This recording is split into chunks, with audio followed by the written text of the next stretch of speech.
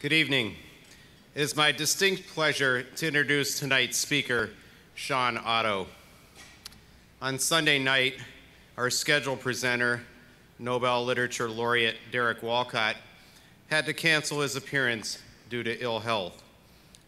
When Shawn Otto generously agreed to make changes to his schedule to step in and speak in Dr. Walcott's place, we were absolutely thrilled. In the spirit of Professor Walcott's planned lecture, Mr. Otto's remarks will be an ideal complement to the science presentations you have attended throughout the day. Tonight marks a special moment of reflection in our conference experience. This morning, we heard from engineer-economist Rajendra Pachauri. This afternoon, we heard from marine ecologist Nancy Rabelais and water chemist, environmental scientist David Sedlak. Tomorrow, we will hear from environmental scientist Peter Glick, environmental ethicist Larry Rasmussen, civil engineer Asit Biswas, and geographer William Graff. At roughly the halfway mark tonight, your head is probably full of new information, most of it pretty disturbing, and you know that tomorrow you will get additional sobering news about the emerging global water crisis.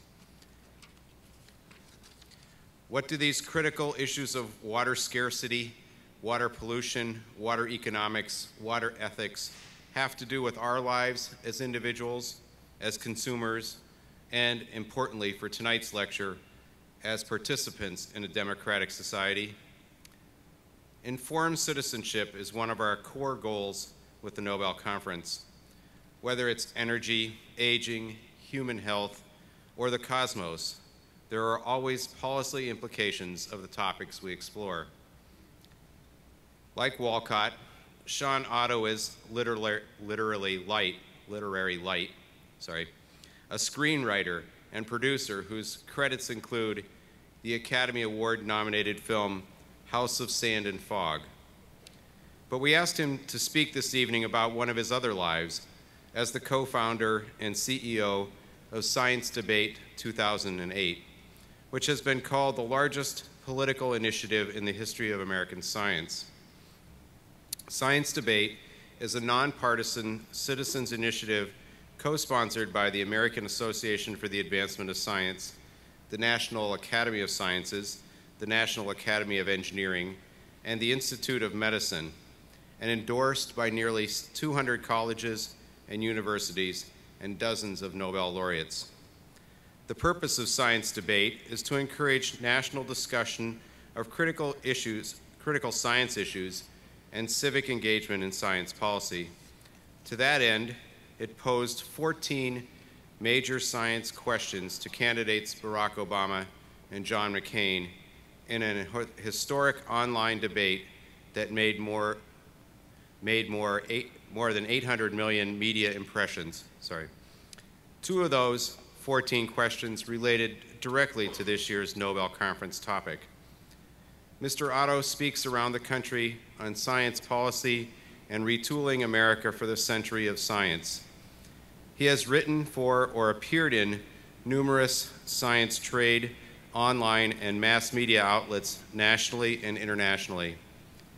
He lives with his wife, Minnesota State Auditor Rebecca Otto, and their son in a wind-powered, passive solar, geothermal home they designed and built with their own hands.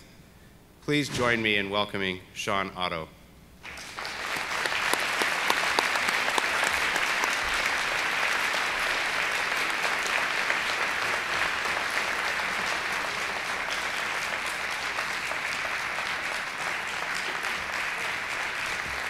Thank you. Can everybody hear me all right? Good? Yes? Okay. Well, thank you, Chuck, and I'd also like to thank Gwen Freed and the organizing committee and Gustavus Adolphus College for having me here tonight. And I'd also just like to take a brief moment and send all of our well wishes out to Derek Walcott. I know that we all wish him a speedy recovery, and I will try and stumble along in his shoes I'm glad that I was asked to speak about my other life, so I wouldn't invite any negative comparisons. Democracy in the age of science is something that is a passionate topic for me. Whenever the people are well informed, Thomas Jefferson wrote, they can be trusted with their own government. But today, we're living in a new century, the century of science, I call it. We're really looking at a transformation that is perhaps on par with the beginning days of the Enlightenment. We're seeing a rapid increase in the number of scientists and engineers around the world, and a consilience, to quote E.O. Wilson, of once separate fields. This is causing a lot of new mind-bending policy questions that we're going to have to be dealing with over the course of the next century. Science policy is how science affects our day-to-day lives, and that's where government and policy making and politics all come into the equation. One of those issues, of course, is stem cells and the implications that that has brought up for several about where does life begin and how do we alter it.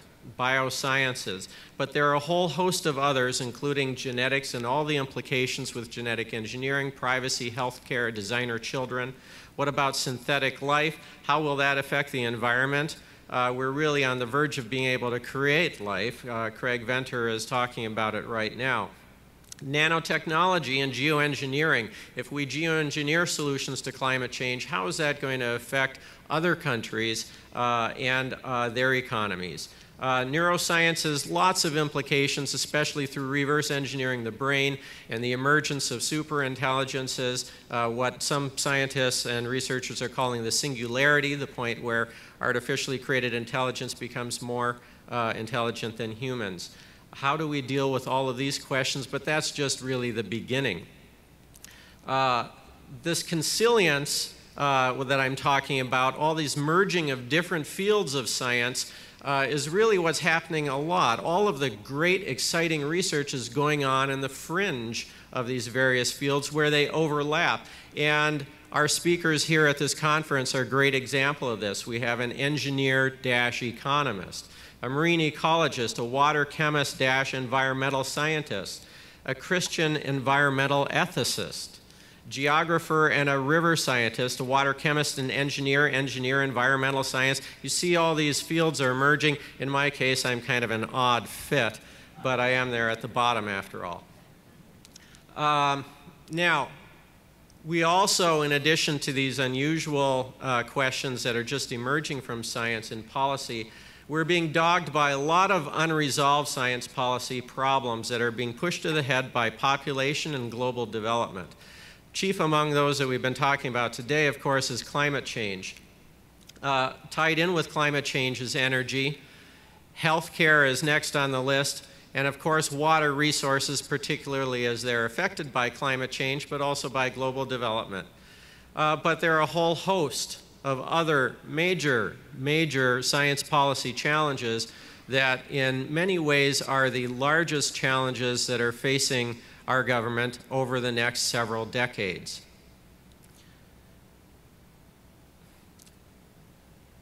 Are we well equipped to deal with these challenges? It's a problem, especially when you drill that number down, because that includes some veterinarian, several MDs, but really only 1% have any background in the hard sciences. In 1995, Congress closed the OTA, that's the Office of Technology Assessment, which was Congress's primary nonpartisan science policy advisory body. So these days, members of Congress often rely on the internet or lobbyists for science information of dubious quality while they're making key policy decisions. This is a problem. So the question really is America, to quote Jefferson again, well enough informed for the century that we're living in, the century of science? You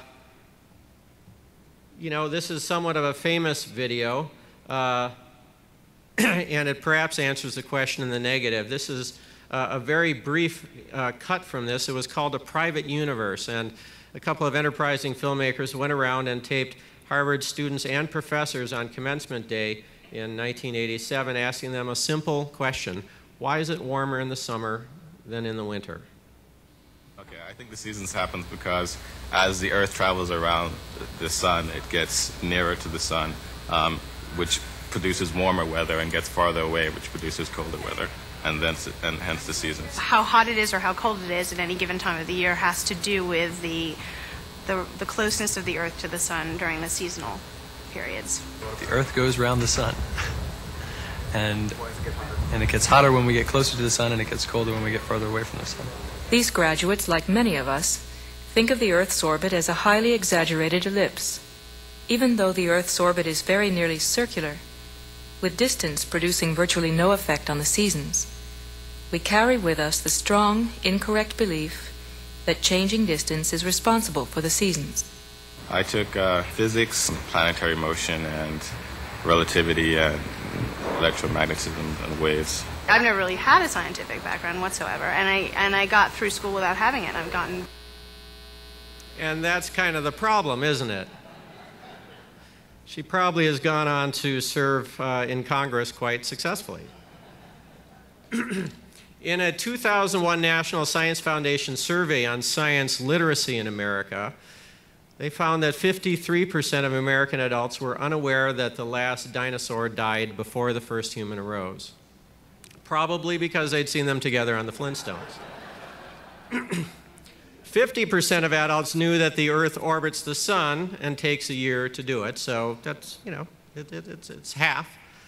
53% of adults knew that human beings as we know them today developed from earlier species of animals. However, in 2007, things changed.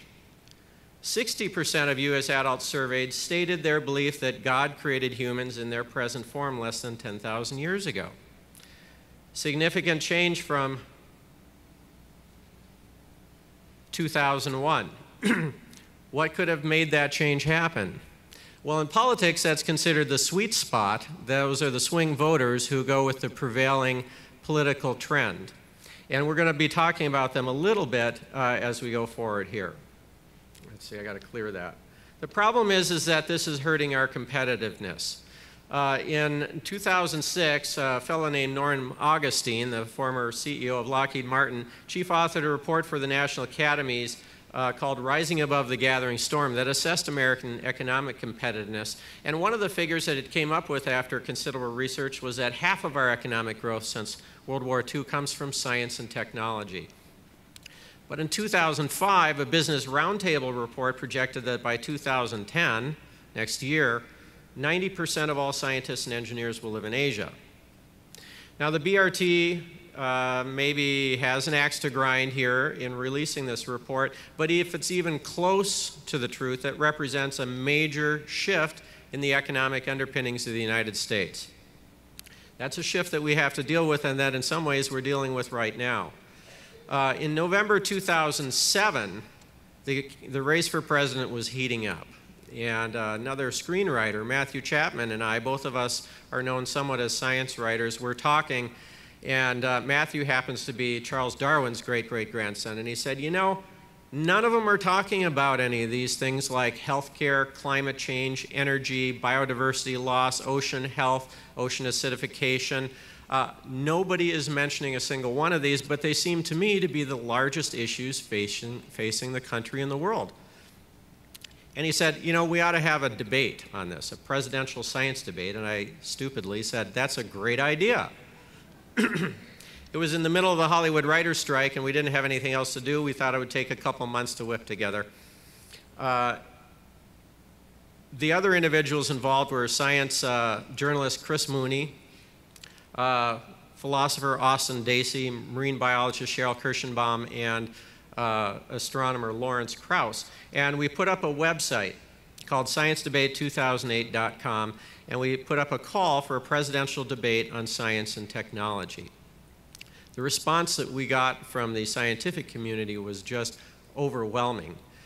We reached out through our netroots, through The Intersection, for instance, which is a blog that Chris and Cheryl run, and several other science blogs which have tens of thousands of people who follow them on a daily level, picked up the call and echoed it throughout the internet. We also placed prominent pieces in various national news outlets just to get it rolling. And within weeks, we had 38,000 scientists and engineers sign on. There was obviously a huge untapped concern here. The AAAS, the National Academies, and the Council on Competitiveness agreed to co-sponsor the initiative, although they didn't agree to give us any money. We had 30 Nobel laureates sign on. We had bipartisan congressional co-chairs, Vernon Ehlers, a Republican from Michigan, and Rush Holt, a Democrat from New Jersey, as well as Craig Barrett, the chairman of Intel, the leaders of Texas Instruments, John Abell, the founder of Boston Scientific, and several other industry titans, and the presidents of over 100 U.S. universities, as well as nearly every major American science organization, ultimately representing a huge swath of the American public. We got PBS's program Now and Nova to sign on as our broadcast partners. David Brancaccio was going to moderate, and we agreed to do it at the Franklin Institute in Philadelphia shortly before the Philadelphia primary. So by any measure, this many people in the American science community coming together and publicly calling for a presidential debate on science was news, or it should have been. The national news media, however, completely ignored the story. And perhaps this is why. I just want to take us back to the Jib Jab did a little cute little couple-minute video here that really describes accurately the climate of the for-profit news media in 2007.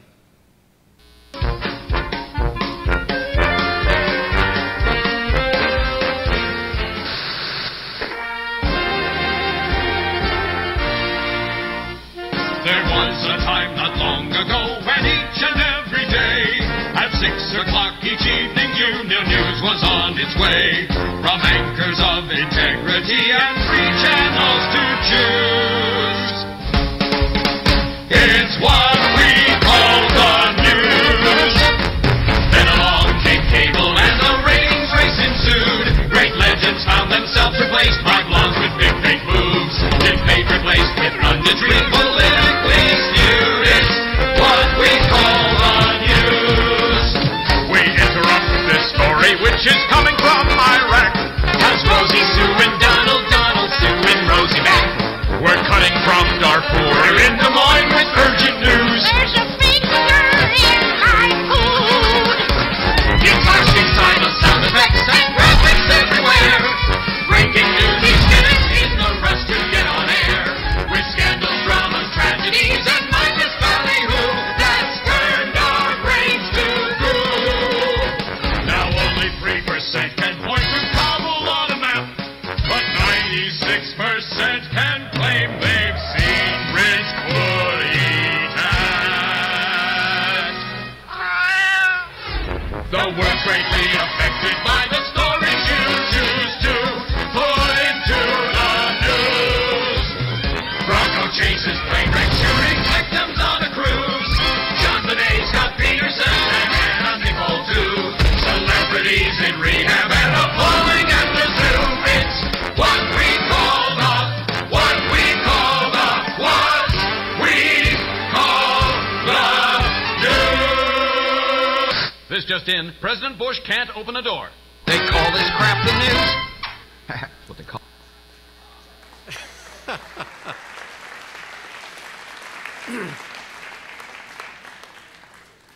So that's what we were dealing with. Now, how are we going to break through that? Well, we thought maybe some of it had to do with the difference between journalistic and scientific thinking. You know, in journalism, there's always two sides to every story, right? It doesn't matter how many people on either side. For instance, Bob says 2 + 2 = 4. Julie says 2 + 2 = 6. The controversy rages. Science says most times one side's simply wrong. Then, of course, there's politics. These are the three elements that we were trying to juggle and get to work together in a science debate. We began to realize that we were kind of in over our heads. But we were also butting up against something that was kind of serious, and that was the science news crisis. In 2005, for instance, the Shorenstein Center did a report that tracked the number of science sections in weekly newspapers as they shrank from 95 to 34. I'm sorry, not weekly, daily newspapers. By 2005, also only 7% of all the members of the National Association of Science Writers actually had full-time positions at major outlets. In May of 2008, as we were really trying to get these candidates to do a debate in April, actually, late April in Philly, the Washington Post was killing its science section. By November of 2008, NBC followed suit, firing the Weather Channel's entire environmental unit and axing the 4 Earth Environmental program during the middle of the Green Week. This is kind of a problem, especially considering the profile of climate change as a policy issue in America. By December, CNN fired its entire science, technology, and environmental news staff. We are clearly bucking a trend here. In March of this year, Boston Globe, which is located arguably in the capital of science and technology, particularly in the biosciences right now in America, killed its world-renowned science section. This attrition is happening at an accelerating pace, and it is quite frightening. The media executives have made a conclusion that people are not interested in science. A conclusion that, as it turns out, is dead wrong, as I'll show you in a few moments. One thing about this that I do like, however, is the science story that it's got up here. In the meantime, NPR said to Ira Flatow just late last year, find half of your budget for his program Science Friday on Talk of the Nation, Science Friday. That is one of the highest rated programs on radio and one of the most downloaded podcasts that there are, and yet they're unable to fund the full show anymore. In 2008, the Pew Forum came out with figures that if you watch 5 hours of cable news, you expect to see 1 minute devoted to science and technology. Discovery, of course, covers science along with the paranormal. There's nothing today like Cosmos, which reached an estimated 600 million people, that Carl Sagan show, in 60 different countries. But we are seeing some effort on the part of the networks to cover science in depth. For instance, here's Brian Williams claiming to be covering it in depth. This is a report on when, remember last year when the population turned over to 300 million. We are back this Monday night with NBC News In Depth, an American milestone. It will take place across this country tomorrow morning, and if you didn't know it was coming, there's no way you would know. It wasn't all that long ago, November 20th of 1967, President Lyndon Johnson was giving a speech at the Commerce Department in Washington. The crowd started to applaud, noticing what was going on behind him. The president turned around just as the huge digital population counter above him, state of the art at the time, cranked the estimated U.S. population to 200 million. A lot of Americans thought we had grown just about as big as we ought to get. But of course, we didn't stop there. Well, tomorrow morning at 7:46 a.m. Eastern Time, and don't ask us how they estimate it, the U.S. population will click over to 300 million. Don't ask us how they know it, but scientists will estimate that the population will turn over to 300 million tomorrow. And that kind of pandering is part of the problem. What do you mean, don't ask us how they know it? Isn't that your job to tell us? CBS, I don't know if we can get this one to play either. But Katie Couric, who's getting a kind of a lot of things right these days, did a much better job. Every 11 seconds, America moves one person closer. And number 300 million could come by birth, by oath, that I will support and defend, as a legal immigrant, or by stealth, someone sneaking into history. Any way of telling who number 300 million is going to be? No, there really isn't, because we don't count every single birth in the United States, and we don't count each person as they cross the border either direction. What she covered was exactly how we do know that it may come from immigrants, it may come from birth, it may come from someone dying, it may come from all kinds of different factors, and we have no way of knowing for sure, but our population estimates indicate that this is what's going to happen. It was a much better story. The science policy gap is really what we're fighting, though. Of those science sections that are left, of those media outlets that are covering science at all, we found and this was something that we were surprised when we uncovered it, that editors forbid political reporters from covering science, even though most of the major challenges that we're facing revolve around it. Science reporters have no access to the political pages. Therefore, virtually no one in America is really covering these critical issues at a time when they're dictating a lot of the most important challenges that this nation is facing. That's a crime in our journalism, and that's a major problem in our policy. Now, this hasn't been an issue for the business and economics beat. They long since crossed over onto the political page. The religion and ethics beat, as we all know, has long since crossed over onto the political page. The foreign affairs and the national security beat has crossed over to the political page, and in fact, candidates don't feel any compunction about opining on any of these things. Only science really remains ghettoized. The candidates' answer to us about that debate in Philly on April 18th, no, we can't. In fact, a lot of others noted this problem with journalism and politics as well.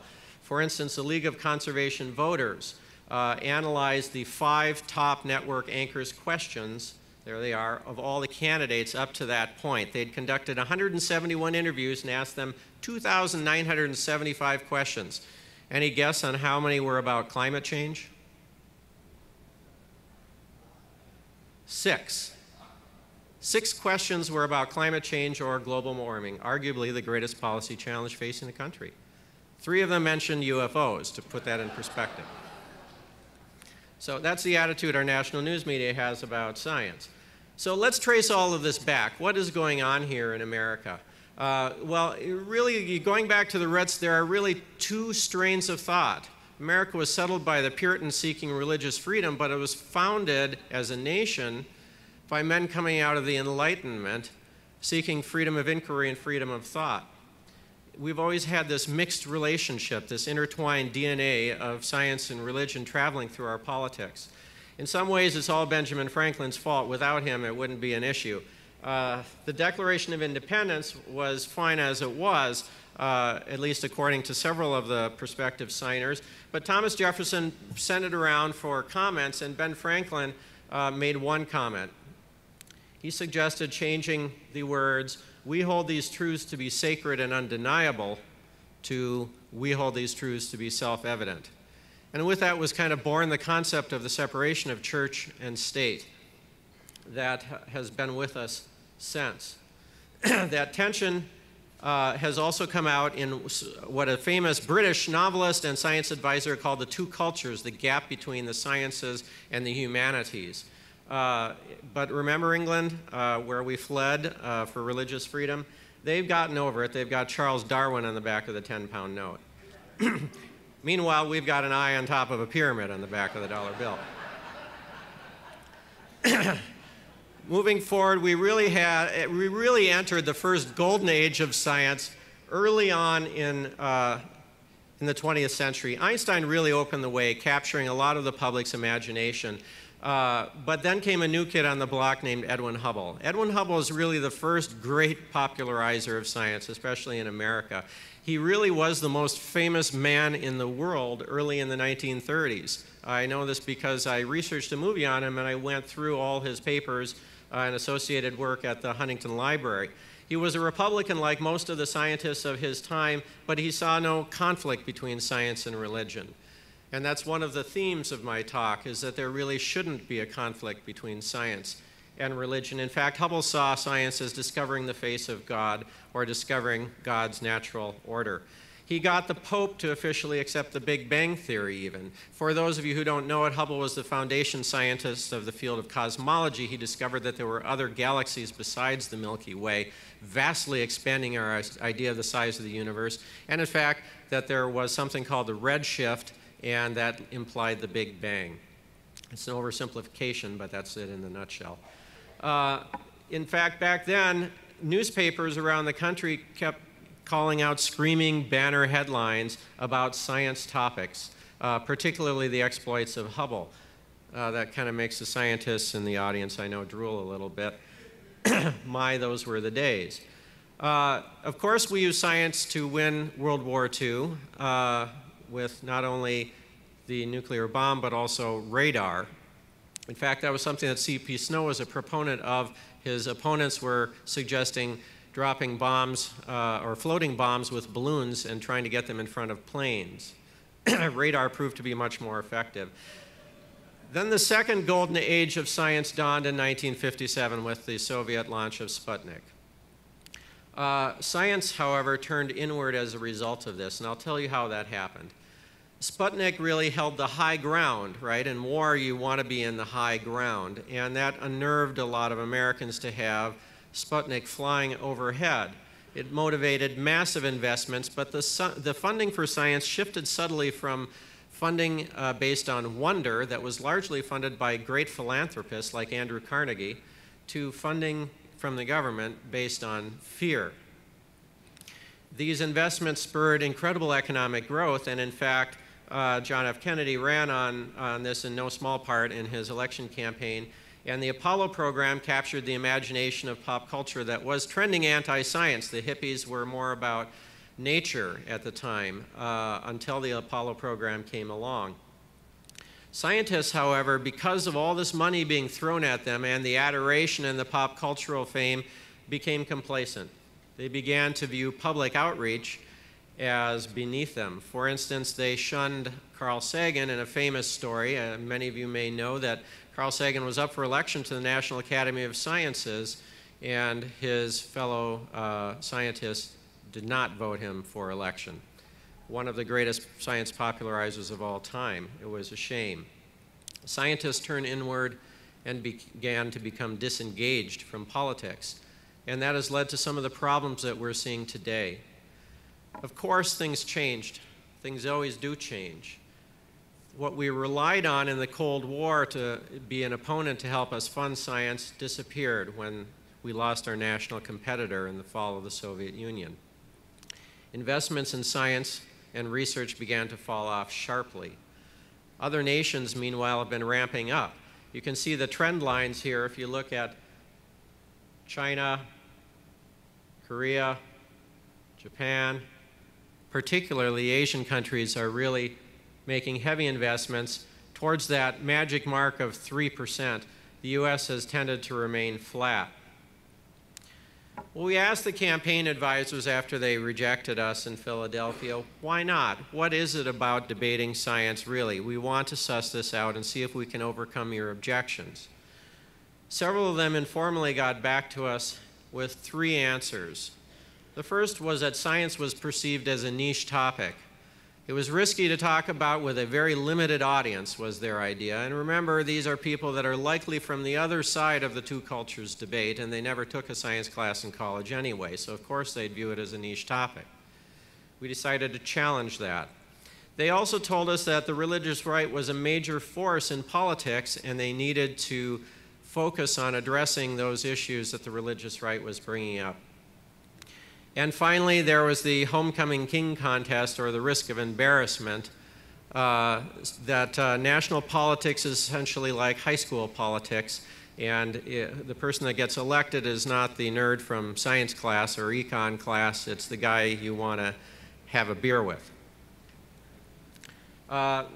Some high school students were asked to show what cool people versus nerds looked like, and this is what they came up with. Fortunately for Obama, there was a third high school demographic that no one had yet thought of. Now, we decided to knock these reasons down one by one. Is science really a niche topic? We commissioned a national poll through Harris Interactive, and we found that, in fact, it is not.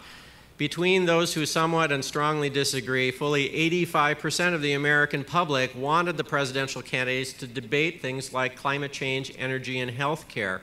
And this held identically true, interestingly enough, across both Republicans and Democrats. We turn from that to the objection that the religious right is a major force in politics. And some of this is perhaps true. And a lot of it, unfortunately, is geared around fear of science, which is because of this false dichotomy that's been built up by political operatives around science and religion. This is, I stole this from Lawrence Krauss, but this is out of a magazine, and it's extolling the virtues of fighting. Of course, you can see, you know, evolution and all the things that it's associated with: abortion, racism, pornography, homosexuality, divorce, euthanasia. Of course, those are the things that we associate naturally with evolution and science, right? You'll also notice that, that this pirate scientist over here is intelligently aiming at the foundation, and this is the point, while the priests are silly in shooting down the little balloons. And this was to motivate people to say, look, we've got to attack the foundation of evolution. That's the source of the problem.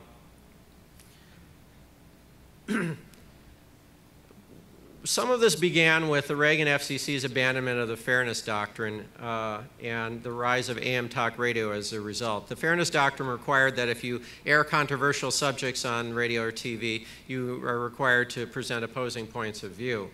And that is not to say that there's anything wrong with a religious right. They've been an important voice in our politics since the very foundation of the country. And they have a very valid point of view. But our democracy requires a plurality of voices, and with science sitting on the sidelines, it's been quiet on one side of that debate. Candidates, as a result, twice refused to debate science policy issues with us, but instead they twice attended nationally televised faith forums, where, ironically, they often talked about science. Here's a Wired article about that. Let's see if we can get this one to play. This is Obama talking about science at the Compassion Forum. Senator, if one of your daughters asked you, and maybe they already have, Daddy, did God really create the world in 6 days? What would you say? Yeah, I'm trying to remember if we had this conversation. You know, what I've said to them is that I believe that God created the universe, and that the 6 days in the Bible may not be 6 days as we understand it. It may not be 24-hour days. And that's what I believe. You know, I know there's always a debate between those who read the Bible literally and those who don't, and you know, that I think is a legitimate debate within the Christian community, of which I'm a part. You know, my belief is that the story that the Bible tells about God creating this magnificent earth on which we live, that is essentially true. That is fundamentally true. Now, whether it happened exactly as we might understand it, reading the text of the Bible, that, you know, I don't presume to know. Let's go to... But let me just make one last point on this. I do believe in evolution. I don't think that is incompatible with Christian faith, just as I don't think science generally is incompatible with Christian faith. And I think that this is something that you know, we get bogged down in. There are those who suggest that if you have a scientific bent of mind, then somehow you should reject religion. And I fundamentally disagree with that. In fact, the more I learn about the world, the more I know about science, the more I'm amazed about the mystery of this planet and this universe, and it strengthens my faith as opposed to weakens it.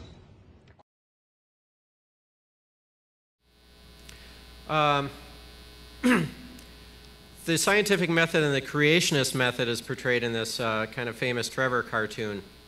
You'll see on the left the scientific method. Here are the facts. What conclusions can we draw from them?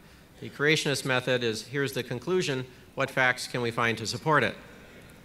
Now, this is echoed throughout our politics. You'll see, for instance, this quote from the first President Bush in 1990 as he addressed the National Academies.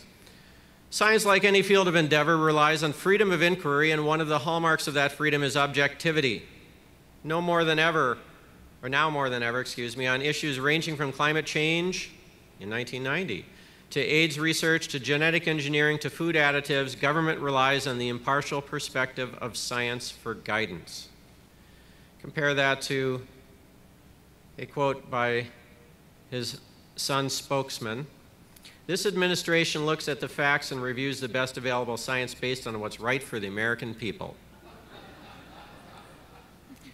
So we can tell that the conclusion has already been made, right? And we're looking for facts that support it. And that's part of the problem that led to a lot of issues of scientific integrity in government. Our politicians, however, cater to the squeaky wheel. Then House Majority Leader Tom DeLay, for instance, who himself has a degree in biology, argued that the Columbine shootings occurred in part, quote, because our school systems teach our children that they are nothing but glorified apes who have evolutionized out of some primordial mud. I wonder who he's pandering to. Both John McCain and Sarah Palin, unfortunately, are on record supporting the teaching of creationism in science class on the grounds that we should, quote, teach the controversy as if all theories had equal weight. And I assume that most of you understand the difference between a scientific theory and a theory. Scientific theory is a theory like, for instance, the theory of gravity, but we don't often argue with that.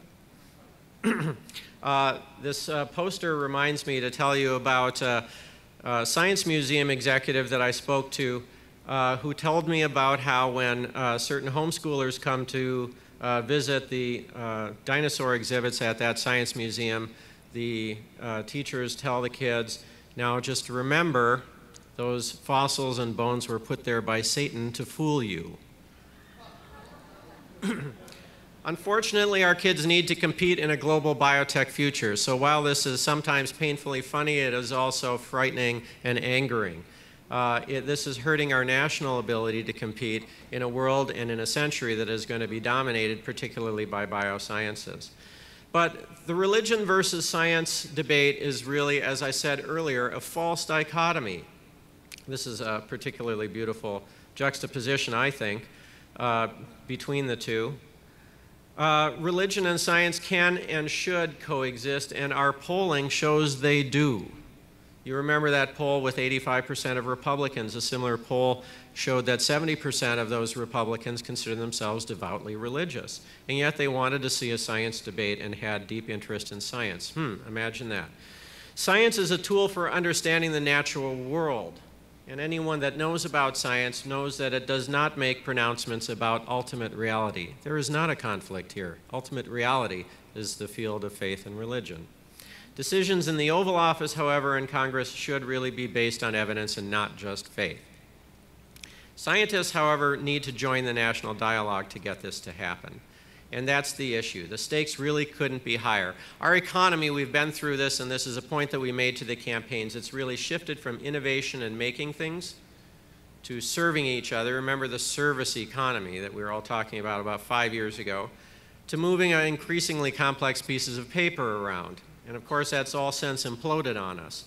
As economies mature, they move overseas. We've seen this over and over and over. America is a leader in innovation, but then those economies mature and move overseas. Without investment in science and research, what is the next economy that is going to propel us forward? How are we going to continue to support our lifestyle without degrading our environment? What about planetary viability? Congress, meanwhile, was paralyzed at the time. This is from October of 2008. And we don't have to go into the details, but it just shows essentially that they had failed to fund most of our major national research budgets, and they were just continuing them forward on a continuing resolution, punting them into 2009 over a relatively small disagreement with the president that really should have been overcome. We lost incredible resources at some of our national laboratories because of this. This is reason 3 that they gave us. The popularity contest, the high school popularity contest, and the fear of embarrassment. There's a political rule of thumb: if you're asking something, or if you ask something you should know but don't, you might look foolish. Recent polls have shown 1/5 of Americans can't locate the U.S. on a world map. Why do you think this is? I personally believe that U.S. Americans are unable to do so because some people out there in our nation don't have maps, and I believe that our education, like such as in South Africa and the Iraq, everywhere like such as, and I believe that they should, our education over here in the U.S. should help the U.S. or should help South Africa and should help the Iraq and the Asian countries, so we will be able to build up our future for our children. Thank you very much. This, incidentally, is Miss South Carolina, the home state of Representative Joe Wilson, I'm told. Dean Kamen said, "We get what we celebrate," and that's really true. He is, of course, the famous inventor of the Segway and also the DARPA arm, which is a robotic prosthetic arm that is being developed for returning Iraq and Afghanistan war veterans. He has started a program called FIRST that celebrates engineering by getting kids in teams to design robots and compete, and rewards them with a huge competition and event in the Atlanta Dome once a year. It is, this year, I think they had something like 200,000 kids participating in this. It's a huge initiative, and it's really helping retrain kids' thinking from celebrating sports heroes and movie stars to celebrating scientists and engineers. That's where we need to go. We decided that we needed to overcome this fear of embarrassment with the candidates by giving them an open book test. We weren't going to sandbag them with any questions about the 14th digit of pi. We were really interested in science policy. Remember how science affects our lives. But this is a toxic environment for politicians to talk about science, and we were facing this beer-slinging street cred thing and the two cultures and the religious rights political organization and the absence of the news media in the equation, but particularly the absence of scientists. But we did have our signers and our poll results, and we needed to prove to them what we were after. We put together all these organizations to help us. All our signers had submitted 3,400 questions that they wanted to ask the candidates for president. We boiled those down to the top 14 science questions facing America, and I gave Harold Varmus a call, Nobel laureate, who was an early supporter of science debate and had gone on to help the Obama campaign, and Craig Barrett, the chair of Intel, who put me in touch with some people at the McCain campaign, and I said, "You've at least got to answer these in writing. Too much is at stake here." I didn't hear anything back. In late August, my son and I went for a backpacking trip in Rocky Mountain National Park.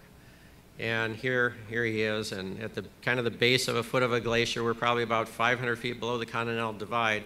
And I was thinking, you know, once we got up there, I've got 1 foot in the east and 1 foot in the west.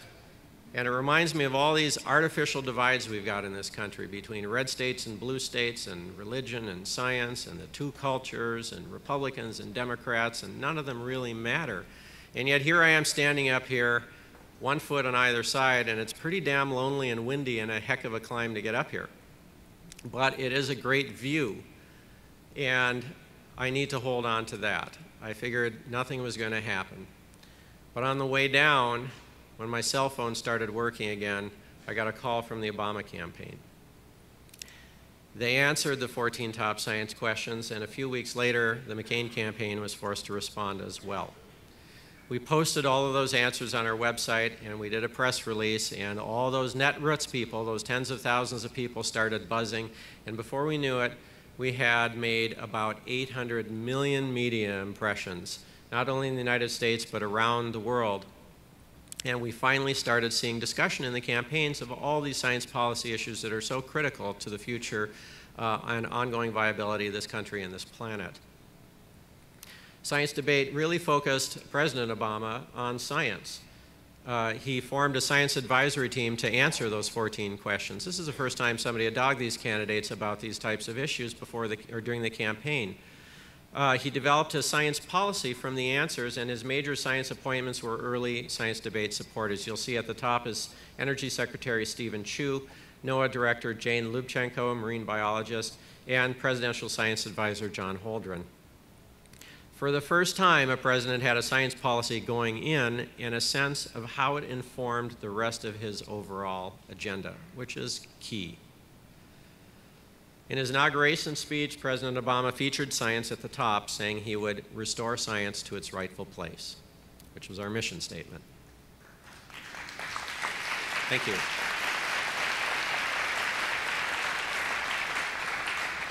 Thank you. Of those 14 top science questions, Chuck had mentioned that 2 of them had to do with the topic under discussion here over the next couple of days, or today and tomorrow. One of those, of course, was climate change, and the other is water. The wording of the question was 39 states expect some level of water shortage over the next decade, and scientific studies suggest that a majority of our water resources are at risk. What policies would you support to meet demand for water resources? This is a question that we wound up asking after a lot of political wrangling between the various organizations who all had their own political bents, some tilting Republican, some tilting Democrat, and then also running it by an attorney who made sure that it wasn't partisan. The question that we started out with was, scientific studies show that severe worldwide water shortages affect at least 400 million people today and may affect 4 billion people by 2050. Clean water advocates say that in the U.S., 59% of the waterways supplying drinking water to 100 million people are at risk. That later figure is fairly well known. Those facts are still true today, and they underscore the importance of this question in this conference. Unfortunately, this was the question that the candidates least addressed, as this popular science article talked about. It's complex, it's difficult to manage at the federal level, and this is something that we have not really seen happen because of that. Water resources, aquifers, all kinds of water management issues are generally happen at the state level and even at county and local government levels.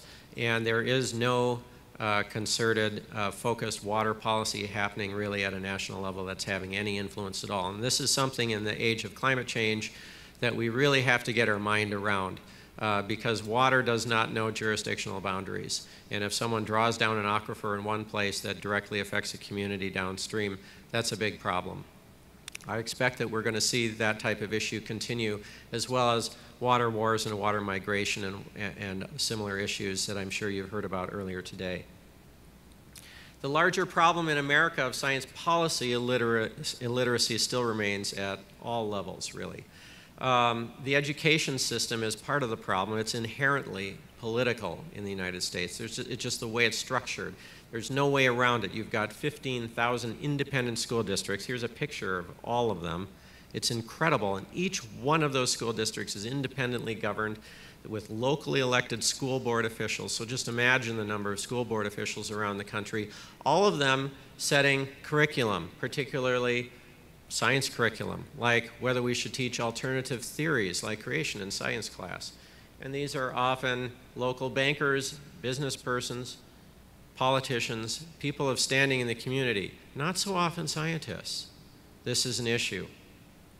In 2000, the National Science Teachers Association did a study, and they found that 31% of middle school science teachers have been assigned to teach a subject in which they were not certified or had not achieved at least a college minor. 24% of high school science teachers have been assigned out of field in relation to their college studies. And of both groups, 20% were assigned out of field in relation to their state certification. So what do you do if you're teaching a subject that you really don't have any training in? Well, one thing you can do is you can turn to videos, right, to do your education for you. Here's a brochure from Teachers Video Company that markets to teachers in this position. And you'll see, for instance, in the center page, we've got all kinds of important science videos like the Bermuda Triangle, Bermuda Triangle 2, Nostradamus, Secrets of the Psychics, Atlantis, the Loch Ness Monster. This stuff is being marketed as science. There's also, as an adjunct to this, the rise of a political class that has found it convenient to be prideful in their ignorance and disdain of science. This attitude that scientists are somehow intellectual and disconnected and they look down their nose at you, they're the elite, they're superior, which scientists really have not been in the game to refute, unfortunately. We saw, for instance, unfortunately, again, since he was in many ways a strong advocate for research and science, John McCain talking on the campaign about earmarks, and he was singling out $3 million for an overhead projector in Chicago, Illinois. Well, that happened to be a planetarium projector at the Adler Planetarium, the oldest planetarium west of the Mississippi, which had not replaced their projector in over 40 years. Our knowledge of the skies have changed significantly in the last 40 years, and they issued a statement saying, well, we felt that science literacy was important enough to ask Congress for this funding. He also talked about $3 million to study the DNA of bears. He talked about, I don't know if it was a criminal case or a paternity case, but $3 million for studying the DNA of bears. And it was a good joke, but this was mandated. The study was being done by the U.S. Geological Survey, and it was being mandated by the Endangered Species Act, which was requiring them to count the number of grizzly bears. The only way you can really do that, since they're hard to track in the wild, is by putting up barbed wire scratching posts on trees where they rub their back, you collect their hair, and then you do a DNA analysis. Worked out pretty slick. And then there was this example, which is probably not going to play either. Where does a lot of that earmark money end up anyway? You guys have heard some of the examples of where those dollars go. You've heard about the bridges, and you've heard about some of these pet projects that really don't make a whole lot of sense. And sometimes these dollars, they go to projects having little or nothing to do with the public good. Things like fruit fly research in Paris, France. I kid you. I kid you not. Fruit fly research in Paris, France. It sounds pretty ridiculous on the face of it, right? Well, let's look at that lowly fruit fly there that was being so picked upon. In 1933, Thomas Hunt Morgan won a Nobel Prize using the fruit fly for showing that genes are passed on by way of chromosomes. In 1995, Edward Lewis, Christine Nusslein-Volhard, and Eric Weishaus won a Nobel Prize using the fruit fly for discovering that methods by which a fruit fly egg, which is a single cell, patterns itself into bodily segments, which has helped us understand essentially problems in genetic replication and birth defects. Governor Palin herself was in Pittsburgh at the time when she said that. She was speaking about her signature issue of disability and special needs. There's a fruit fly-based Center for Research into Autism at the University of North Carolina. The earmark that she was picking on was obtained by Representative Mike Thompson, a California Democrat, which was to support research into the olive fruit fly, which has been decimating olive trees in Europe and has spread to the United States. Oh yeah, I kid you not. The president needs to set the tone to turn this around. I was talking to the chair of Research America, and he says we need to figure out how to push the president to do a major national address talking about science and engineering and focusing the country around this for the future of America.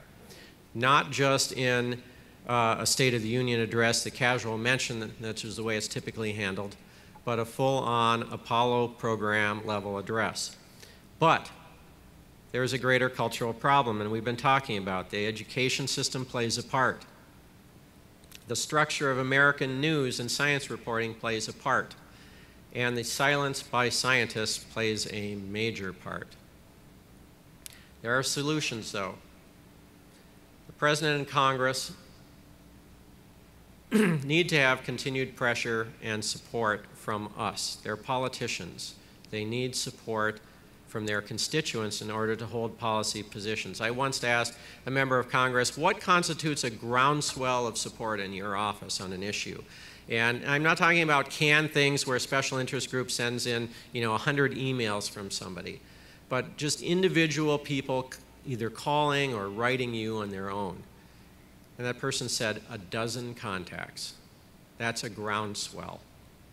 So it doesn't take much. Scientists need to speak out and become more active in the national dialogue. This is critical to their role as citizens in the nation.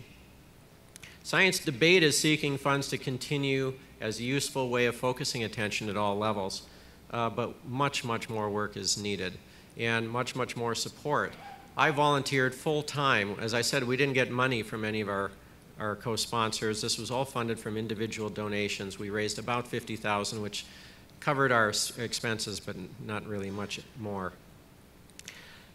You can call your elected officials, if you're a scientist, that is, and offer to serve on their science advisory committee, and if they don't have one, offer to form one for them. Give money to candidates who support sensible science and engineering policy positions. Contact the White House and lobby the President to give a major Apollo-level speech refocusing and retooling the nation around science and engineering. The time really couldn't be sooner for this.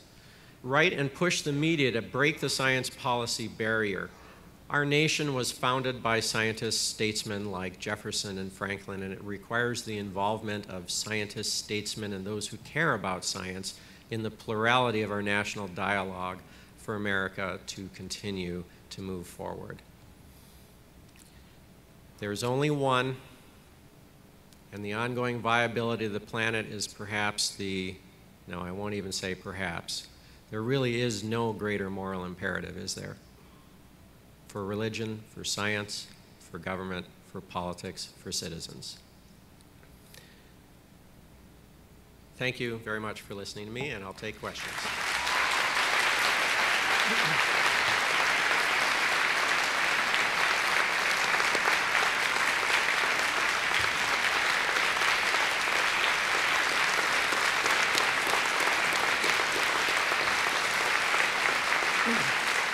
Thank you.